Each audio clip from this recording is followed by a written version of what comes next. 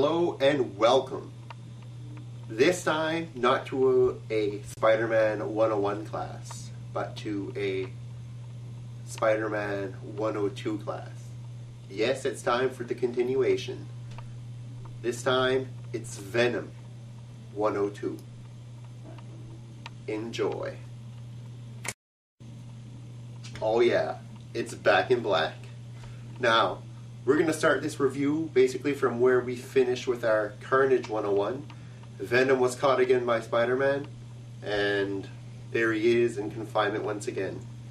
So we're going to go through the next part of this very quickly. Venom in Amazing Spider-Man 374 and 375 goes for revenge one last time with Spidey.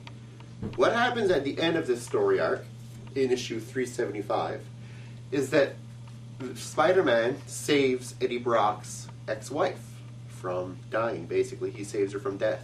For that, Eddie Brock and the symbiote Venom decide that they will no longer pursue Spider-Man in order to show him gratitude. But basically, stay out of our way, we'll stay out of yours.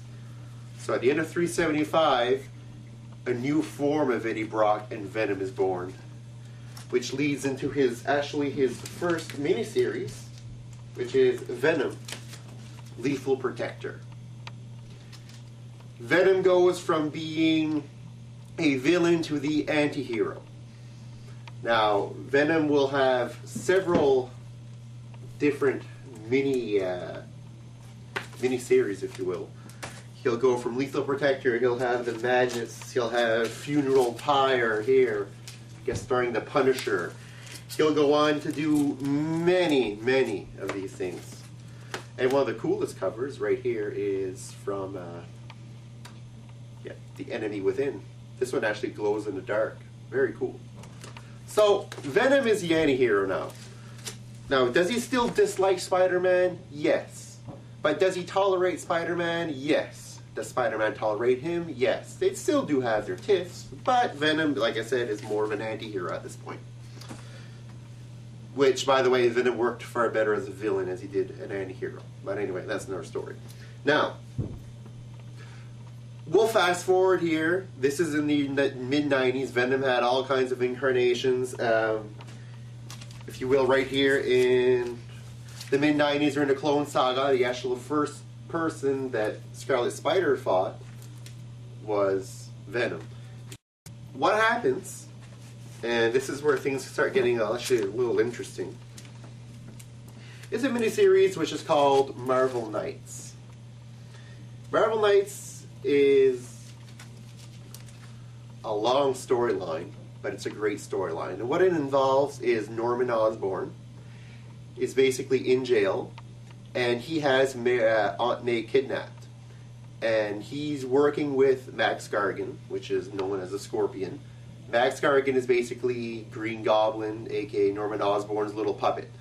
And so while Green Goblin is in jail, he's developing new costumes, new powers for all the villains.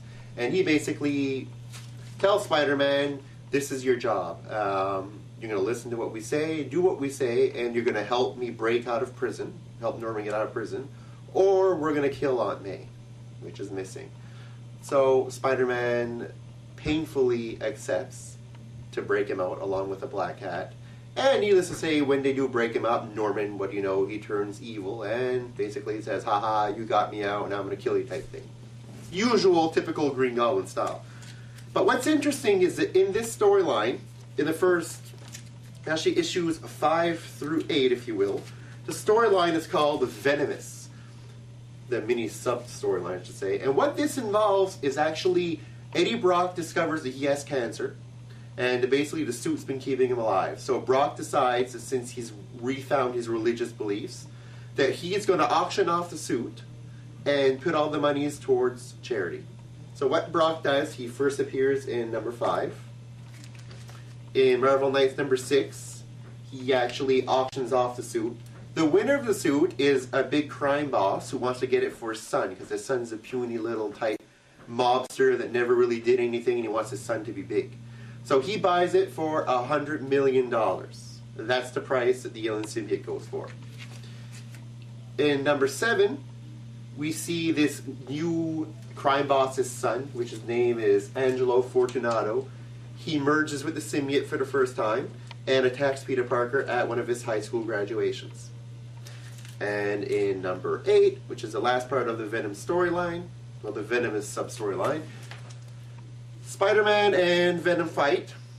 And naturally, Venom, this Angelo kid, isn't really as cool and tough as Brock, so he wants to retreat. The symbiote gets mad at him, basically pissed off. Angelo jumps over a rooftop to try to get away from Spider-Man. The symbiote says, "You know what you're lacking, Angelo? You're lacking a little more venom." And the suit rips off Angelo, so Angelo is left in the middle of the alleyway in the air. The suit takes off and says, "I'm going to go find a new host." Angelo drops down, dead. So Angelo dies and the symbiote is on its own trying to find a new host.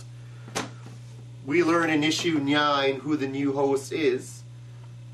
The symbiote follows and finds, what do you know, Max Gargan, one of the main players of this whole storyline, Mr. Scorpion. Finds him, merges with him, and by issue 11, you're going to see the Max Gargan version of Venom for the first time. Now, during this time, Eddie Brock, which has relinquished the symbiote, tries to commit suicide, tries to slash his wrists. And so actually what happens next is, since Eddie Brock no longer has a symbiote, he's now in a coma in a hospital, and that's where he's been ever since about 2004. Let's fast forward to today. We know he's still in that comatose state. We also know that the Max Gargan version of Venom is now working for Thunderbolts under Norman Osborn. It's been confirmed by one of the editors at Marvel Comics, as I already knew and everybody supposed it was going to happen eventually before the movie. The symbiote will rebond to Brock, to Eddie Brock, before the movie comes out. You know, Spider-Man has gone back to black, and that's what's going to be happening. So basically, Venom went from a villain to an anti-hero. Brock sold the suit, went into a coma. The suit found Gargan eventually. The former Scorpion is now the new Venom. He's evil but tamed because he's working for Thunderbolts, which is all under the new Civil War Registration Act. But what will happen in the next few months is that the suit will leave our dear Mr. Gargan, and it'll join Venom. Well, Eddie Brock. Will Venom be good? Will Venom be bad?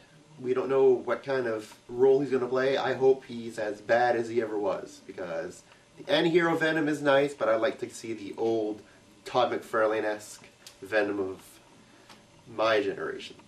So, until next time, keep subscribing to my videos, keep watching those Spider-Man 3 trailers and spots, keep looking out to your comic stores for the Friendly Neighborhood and Sensational Spider-Man issues, and the Amazing Spider-Man issues. And please post a comment, leave feedback, anything you want. Thanks guys, later.